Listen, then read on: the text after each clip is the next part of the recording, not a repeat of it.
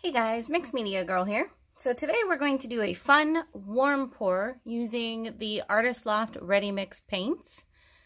So I accidentally bought metallic white instead of regular white, and that's what we're using. I am going to pour these pretty slowly down the side of my cup. So I'm starting with the metallic white, and then I have violet. I also made my own colors, pre-mixing some. So here I have a pink that I pre-mixed with this metallic white and a little bit of red. I'm not a huge fan of pink, so I'm just using a little bit. Okay. Now we're gonna go ahead with the red.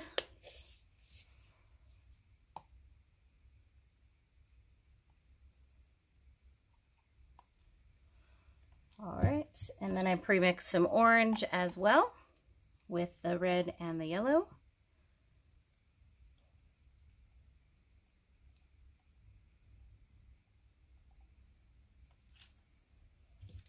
All right, and then yellow. These are not, like, I am definitely more of a cool color person, so it's kind of exciting sometimes to get out of my comfort zone. All right, we're gonna go ahead and add more white on top. This is an 11 by 14 canvas. The side of the cup looks really cool. I'm gonna bring you down to see that real quick. I like that striped look that it has.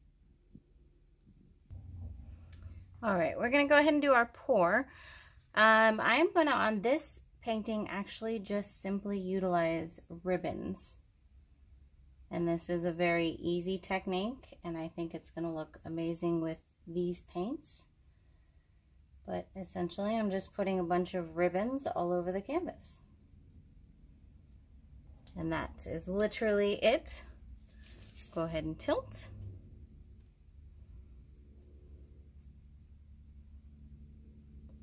This is a similar outcome to my infinity pour technique.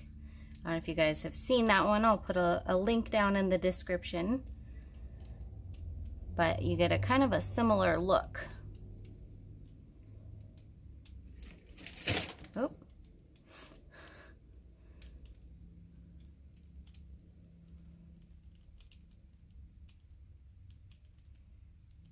There we go. Nice and funky. All right, so I'm gonna let this sit here for a little bit to see if anything moves around or develops, and then we'll do our close-up. Okay, we're back. So with these paints specifically, I have noticed that they don't tend to move around too much. So we're gonna go ahead and do our close-up. This is the lower right-hand corner. And see how this paint definitely maintains its lines. Here's the upper right hand corner. I actually really like this part. Might be my favorite little corner. Over to the upper left hand corner. And then the lower left hand corner. And here we have our crazy middle.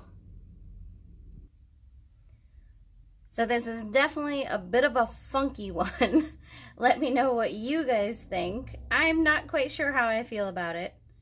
But, you know, it's kind of fun to just play around sometimes and see what you get. But, yeah, thank you so much for watching, and I will see you guys next time.